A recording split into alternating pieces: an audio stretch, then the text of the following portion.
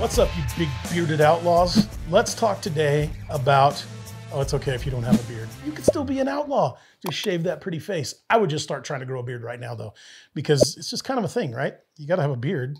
Maybe you don't. All right, so scopes. Let's not baby coat this, okay? I'm not going to get into a bunch of scopes that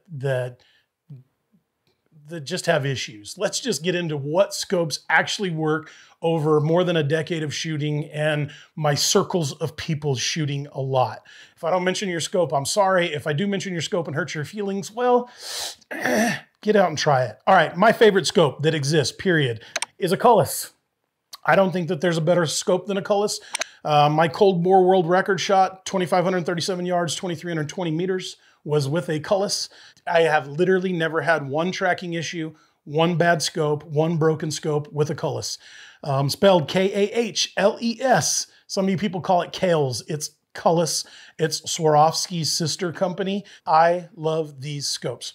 They're the best to me. All right, number two scope that I really, really enjoy right now, which is also the best. These three are the best. All right, is the new Leica PRS scope.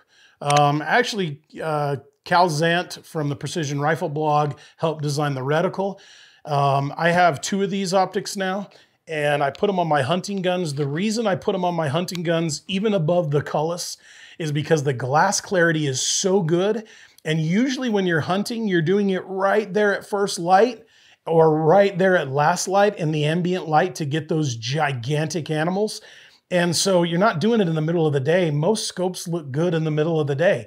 I need that ambient light. You can barely see. In 1 minute, it's shooting light, and there it is. Boom, I shoot, because that's when the monsters are out. This Leica does amazing for that. So far, it's tracking very well. I've had one for a year. I just got this one.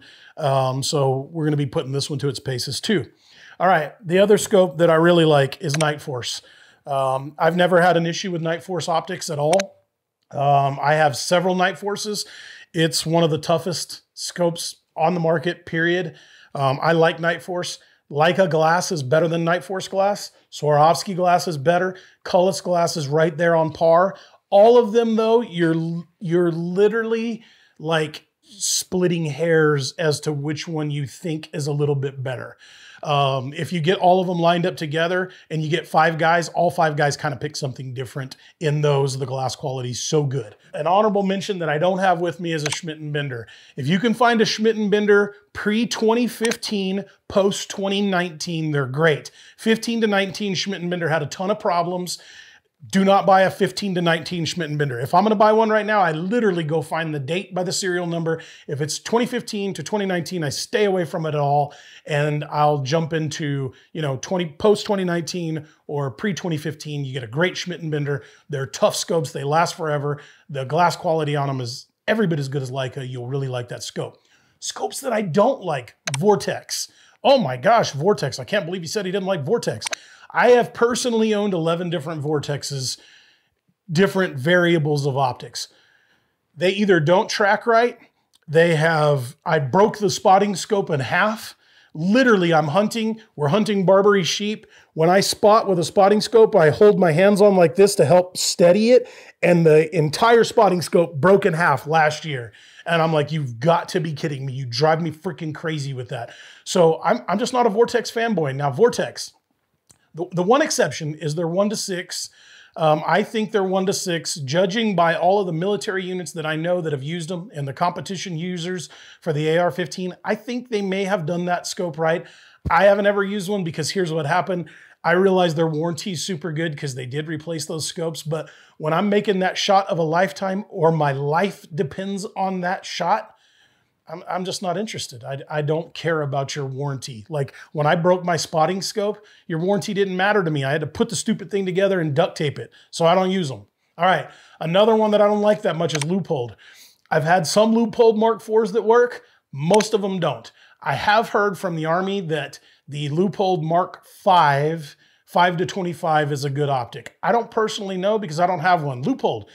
Let's talk. I mean, we've worked together in the past. I love Loophole. They're great people. They've just had a history recently of bad scopes. I say recently. Recently, I think they might have fixed their problem, but I haven't shot any of those because what does it say? One bad optic and the whole company sucks. That's really not the truth. The company can be great. I just don't trust them anymore. So it makes it very difficult when you don't trust a company. I do trust Cullis. I do trust Nightforce. I do trust Leica, some Schmidt and Bender. That's where I go. I am a firm believer that I'm going to spend as much money as I can on an optic and less money on a rifle if I'm going to do long range shooting, because what I need in long range shooting is I need the gun to be as scientifically correct as it possibly can. So when I miss the shot, it was my fault and not the gun's. There's nothing worse than tearing apart your whole freaking gun trying to figure out what my gun did wrong when it was really you. All right, guys, appreciate you very much. Like, subscribe, hit the bell notifications, get you a beard so you can be an outlaw.